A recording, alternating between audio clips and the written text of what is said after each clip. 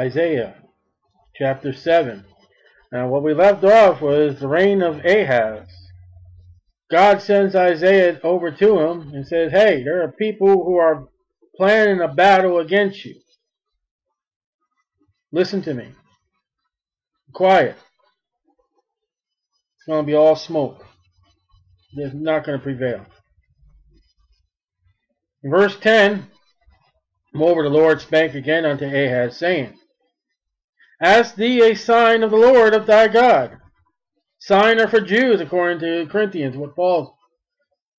Gentiles require, I believe, I forget what, but it says Jews require a sign. They were built upon a sign. When Moses shows up in Exodus, he turns the water into blood. He puts his hand in, it becomes leprous. It comes out white as snow.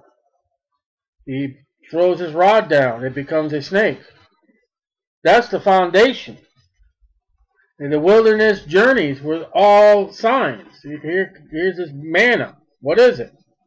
Here's a water from a flinty rock. Miracles, signs. He says, ask a sign of the Lord thy God. Ask it either in the depth or in the height above. God offers out to Ahaz a blank check. Ask any sign to prove what I just said. Verses 4 to 9. Doubt. Gideon tells the Lord, say, Lord, I'm going to put this fleece out. Let it be wet only. Lord, I'm going to put this fleece out again. Let it be wet on the ground. Lord, I'm going to go into the camp. Show me a sign. The Jews are the only ones that are required by God to seek signs. Tongues are a sign, the Bible says. Not to believers, but to unbelievers. So he gives them this blank check, but Ahaz said, I will not ask, neither will I tempt the Lord. Now you can run that back to 2 Kings 16:20, and it sounds good, but God told him. God said, ask of any sign. Well, I'm not going to ask. You're rebelling against God. Pious. I'm not going to tempt God. How can you tempt God when God said, ask? Where's the temptation? When God said, ask. There's no temptation there. And he said, hear ye now, O house of David, Judah, Jerusalem, the kings. It is a small thing for you to weary men. Taxation. You read about when Samuel said that you're going to get a king. He's going to take your people. He's going to take the tenth of your land. He's going to make your women confessionary. He's going to take your crops. He's going to take your... And you know, the widows are going to be put under a burden. The fatherless are going to not get proper judgment. And you know, you just put such a burden under the people that Jesus said, come unto me all ye that heavy laden, and I'll give you rest.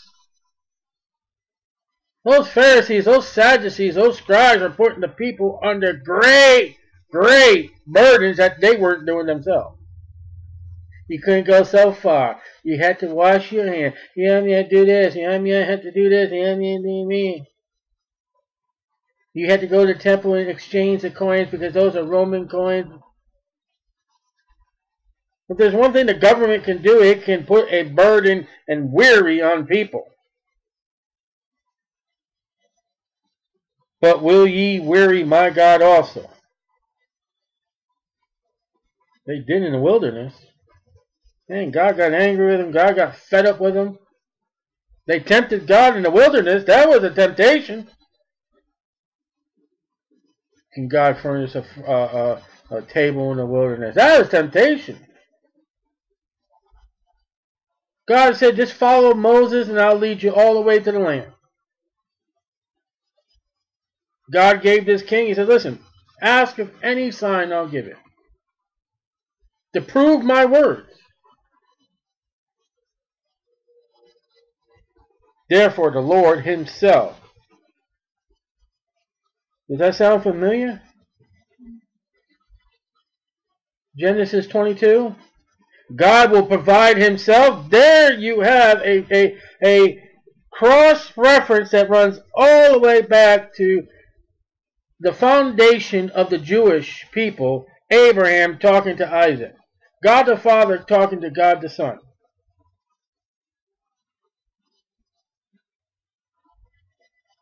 Now, how many people miss that? Therefore, the Lord himself. I'm not quoting verbatim. Where's the sacrifice? God will provide himself a lamb. You go back to Genesis 22, read that. That is God himself, the lamb, which you run over to John. How many years later? You run to John and says, behold the Lamb of God. That goes all the way back to what Abraham was talking to Isaac. Now we run into Isaiah and get this, because the date I have, which I'm not really sure about the dates, but here's a man that studied more than I did, and he says that BC 742. Now, let me just run this a real quick reference back here real quick. Genesis 22. Because this is very important.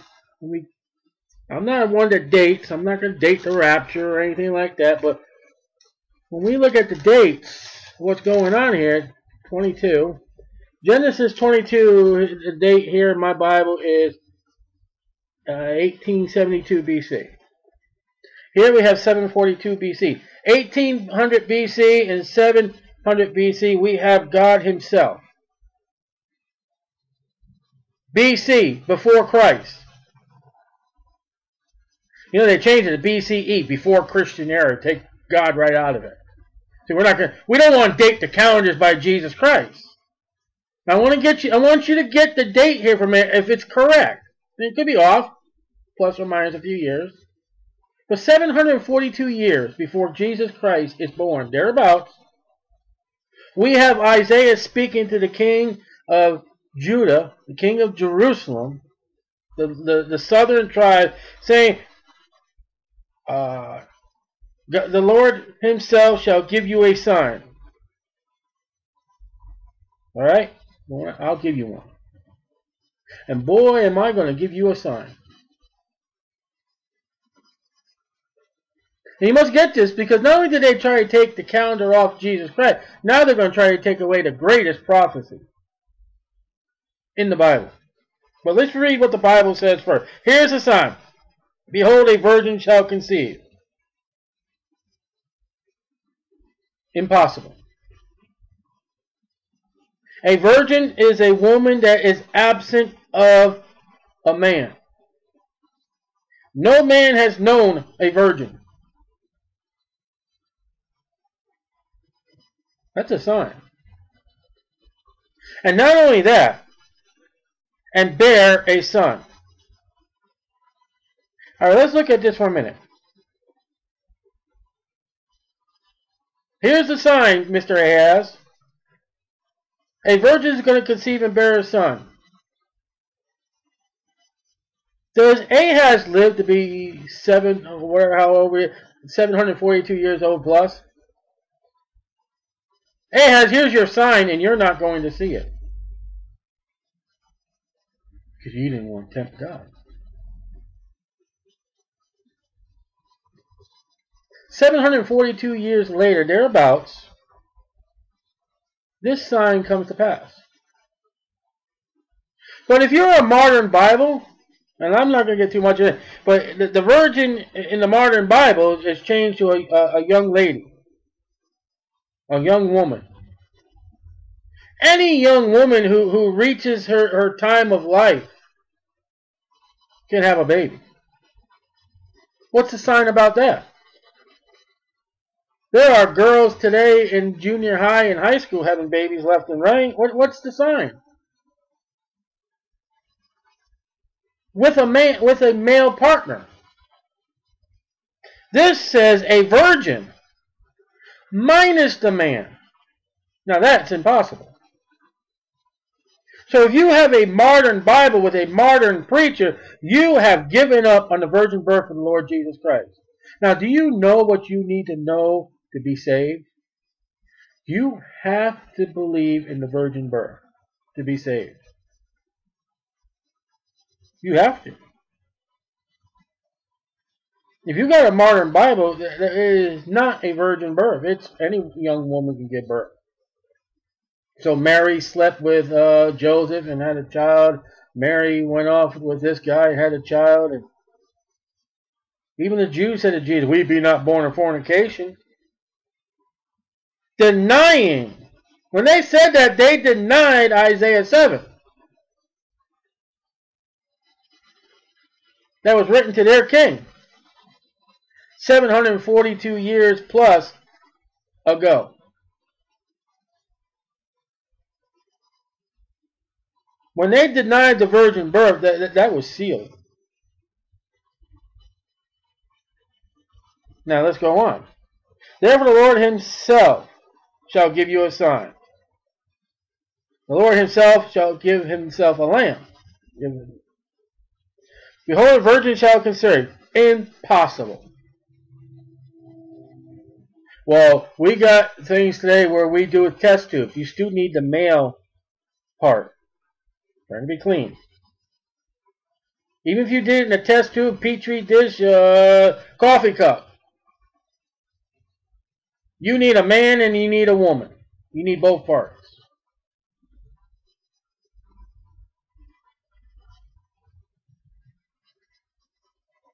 That's a sign enough right there, isn't it? The virgin birth of the Lord Jesus Christ. 742 years plus or minus before it happened.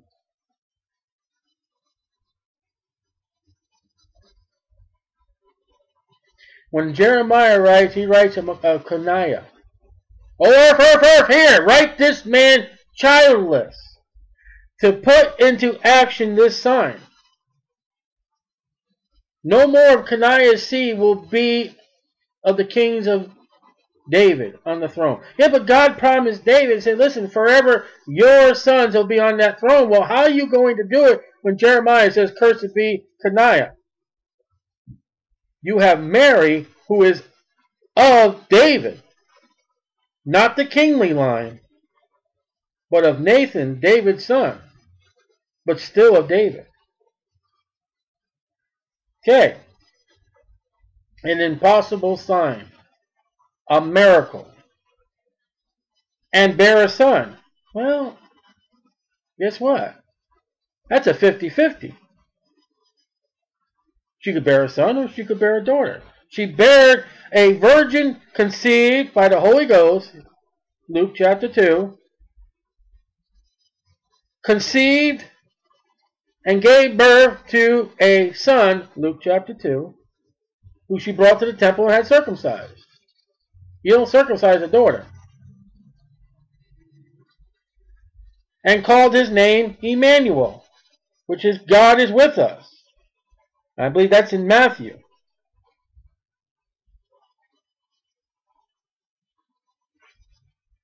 That was all prophesied to Mary by Gabriel.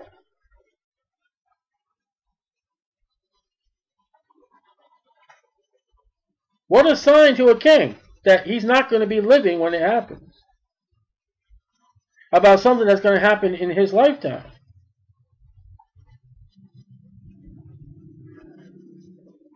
Butter and honey shall he eat.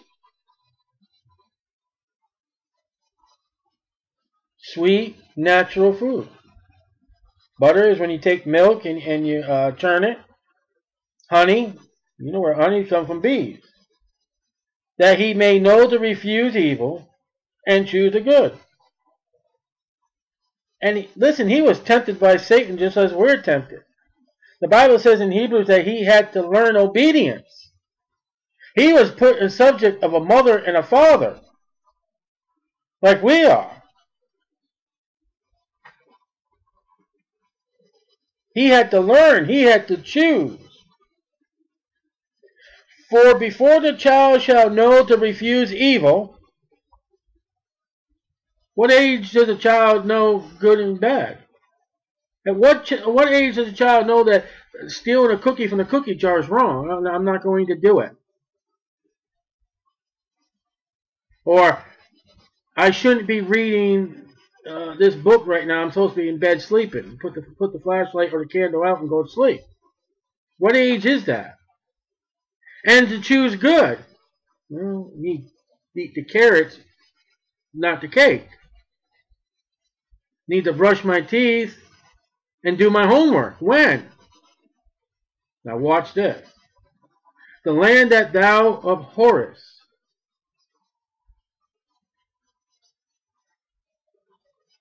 The land, that's Israel. He just said back here in verses 4, take heed and be quiet, fear not, neither be faint-hearted, for the two tails of these smoking firebrands, they're just smoke, there's no fire, for the fierce anger raising with Syria and the son of Remaliah. Because Syria, Ephraim, and the sons of Remaliah have taken evil counsel against thee, King Ahaz, saying, this is what they're saying, let us go up against Judah and vex it, and let us make a breach thereof for us, and set a king in the midst of it, even the son of Tabeel. We're going to destroy Judah, and we're going to set up our own king. And the Lord, thus saith the Lord, it shall not stand. And here we go into the virgin birth sign, and he says the land that God abhorreth is the land of Israel. God is showing mercy in chapter 7, and then again he's showing wrath in the same chapter. And shall be forsaken of both her kings. Now, don't you know Jeremiah is there scratching his head saying, what did I just write?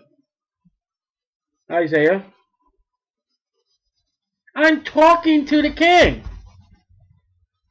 I can reach out, King Ahaz. Yeah. Ow! What'd you pinch me for? I want to make sure you're real.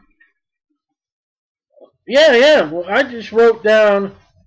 Now, let me ask you a question.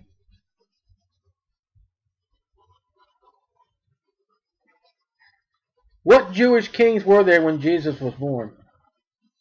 What Jewish kings were there when the proclamation went out, kill every child under 2 years old? What kings of Judah were there, or of Israel, at 12 years old when he's sitting in the temple? Not a one. It was Roman rule. Imagine this sign to Ahaz. I don't know how old he is. You can go back and check his life in 2 Chronicles 28 and all that. But he doesn't live 742 years to see this prophecy. Isaiah doesn't live 742 years to see what he said.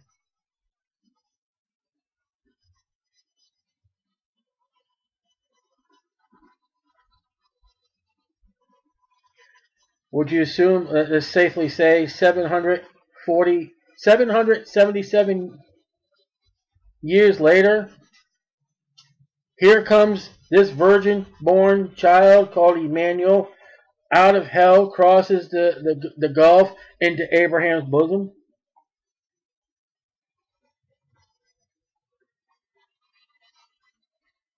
They said we'll have no king but Caesar. What did they say? A mouthful. I'm going to protect you, King Ahaz. Don't you worry. These guys are just smoke. Ask me a sign.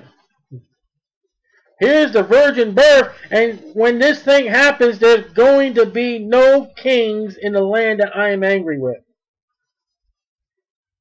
What a prophecy. Okay, let's look at this sign again. Let's look at the details, and it was fulfilled 100%. Let's look at the details, and I can't give you the scientific numbers. I'm sorry. Verse 14. Again, 742 years before it happens. How's that one? Alright, let's look at it. The Lord himself shall give you a sign. Behold, a virgin shall conceive. That's one detail. That's impossible. But that's one detail. An impossibility. What are the odds of a possibility of a woman conceiving a child without no male? Imagine if God made Eve first instead of Adam. Okay, Eve, I want you to be fruitful and multiply. Well, how long will it be before there was a population, bam, on the earth without Adam? It would have been Eve just all by herself. You know what God told Adam? He said, listen, populate the whole world. Replenish it. Oh, I got to give you a helpmeet. That helpmeet was to produce children. That's what the helpmeet was. And to be a companion to the man. So you need a man and a woman to produce a child. So the first sign we see here is a complete impossibility outside of God himself and the Holy Spirit. Luke chapter 2. Now what are the odds of that one? Let's add and bear a son. Number 2. Well, you got a 50-50 chance there. It could have been a woman because the leaders of the nation of Israel, those are the sons of Abraham, Isaac, Jacob. No daughters.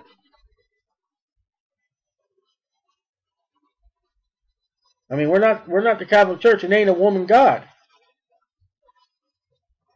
So it had to be a son. So there's a 50-50 chance on the nose.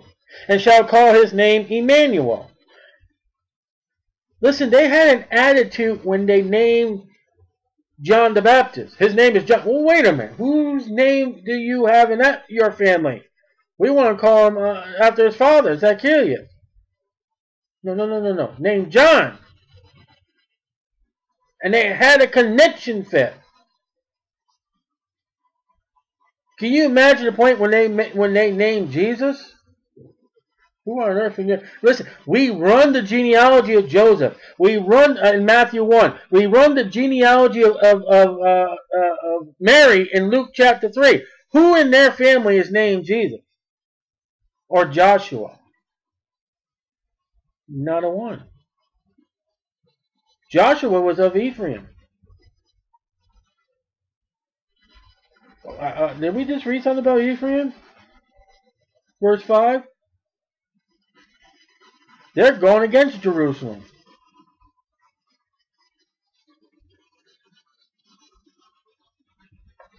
Okay? So the name. How many Jewish names could they have picked? You want a good idea? Read 1 Chronicles. And count every single name. That is all the names they could have given Jesus. But they chose Emmanuel. Jesus, Jehovah saves. Alright? Butter and honey shall he eat, that he may know to refuse the evil and choose the good. Sinless perfection. It doesn't say, for all have sinned. He's going to refuse the evil and choose the good. There's no option there. He forever chooses the good and refuses the evil all the time. How many people you know that do that? That's an impossibility. Listen, in my own life, there are times when I refuse the good and choose the evil. The eyes of the Lord in every place behold the evil and the good. What my life story is evil and good. I have both. I'm sorry to say. This person we're talking about, 742 years before his birth, says that he's going to choose the good and always refuse the evil. Impossibility for man, just a human man. For before the child shall know to refuse evil and choose good, again, it's backed up. The land that thou abhorrest, okay? It has to be a time when God abhors the land. You know what he does to the land in 70 AD? He sends in Titus and wipes them completely out. He just told Ahaz, I'm going to give you a break from Ephraim. I'm going to give you a break from Syria. They're not going to do nothing to you. So he's not abhorring the land now. Well, it could have been when Nebuchadnezzar came in. Yeah, but the virgin didn't conceive. She didn't have a son. They didn't call his name Emmanuel. He wasn't perfect. So it could have been the first captivity. And God gave them love and gave them Ezra and Nehemiah. They went back to the land. They built the temple. They built the city back up. And the temple that the temple that Ezra builds is the same temple that's been reconstructed, but that's the same temple that Herod goes in there and fixes up that Jesus walks into. Even 400 years of silence. Jesus gets angry at that temple and starts busting down tables and says, listen, your house is left desolate. Your house. See you later. And then the next one, last one, I lost count, shall be forsaken both her king. And it has to be a time that when both kings are gone. And when Jesus Christ is born and lives 742 years later, up to about 777 years later from this. Isn't that an interesting number? If that's the correct number, about the time he would die would be 777 years later.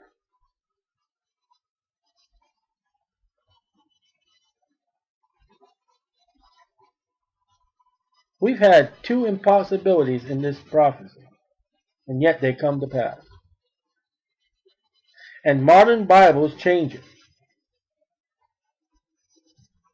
They destroy. They get rid of.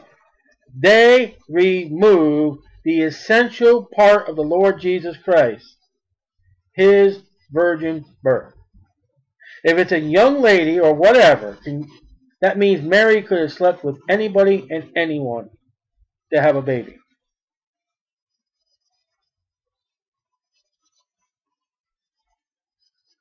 You know why she takes off to Elizabeth's house after she conceives the Holy Spirit? You notice Joseph wasn't around to have a witness of two. For out of the mouth of two or three witnesses shall it be established. And here is the witness. It's a priest that works in the holy place and his faithful wife that is recorded in Luke chapter 1 that are perfect in the law and obeying to God to say that this woman has been pure, has been outside of any man. I believe it's 6 months she's with Elizabeth. 3 or 6 months. So if anybody would say that Mary was a young woman that had an intercourse with man, they could call up Elizabeth and Zachariah and say, no, she was in our house. We stand to that.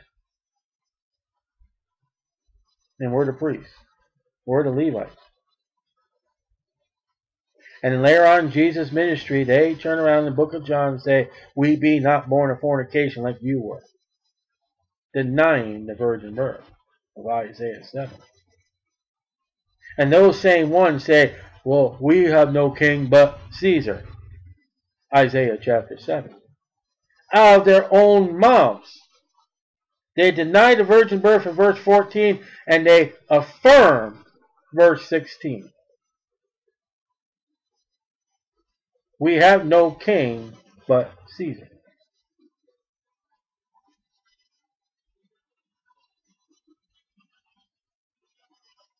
And this is talking to a man who he said, listen, don't worry about the enemy coming. You're taken care of. Give me ask for a sign. I'll give you a sign. No, thank God he didn't ask for a sign. Maybe he would not have got this.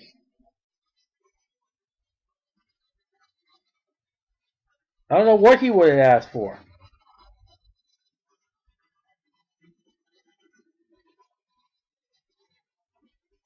But because he told God, I will not tempt you. Look at the sign that the Lord gives us. And guess what? It was not fulfilled in his time. And none of his sons saw it. Because none of his sons were on the throne. It quit at Coniah. That was it. That's the last king in Judah, which is the last king of Israel. Proper. Isaac, Abraham, Jacob.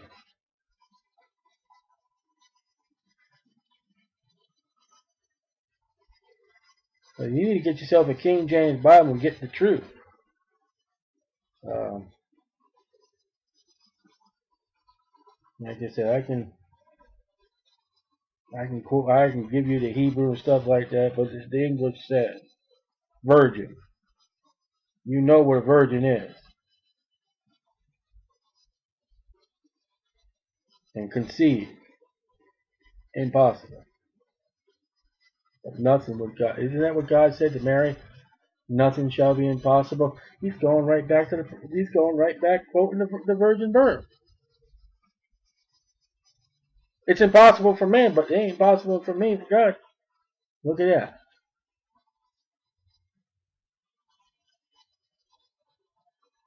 I stick to the God of gods and Lord Jesus Christ, the King of kings and Lord of lords, who is the Lamb of God which took away my sin